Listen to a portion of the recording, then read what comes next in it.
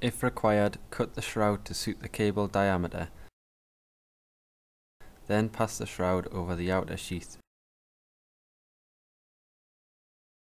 Determine the conductor length that will be required to suit the equipment geometry and carefully cut through and remove the outer sheath, exposing the insulated conductors.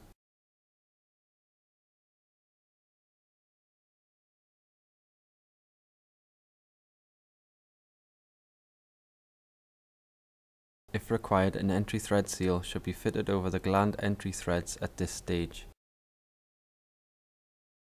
Tighten entry item into the equipment with a spanner.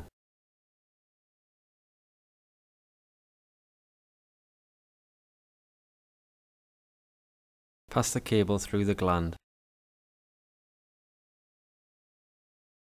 Hand tighten main item into entry item until heavy resistance is felt.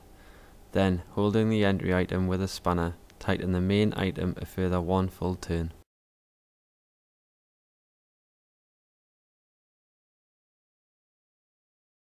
Hand tighten the locking ring against the entry item. Then, holding the entry item with a spanner, tighten the main item to lock into position. Hand tighten the outer seal nut until heavy resistance is felt. Then, holding the main item with a spanner, tighten the outer seal nut a further 1 full turn.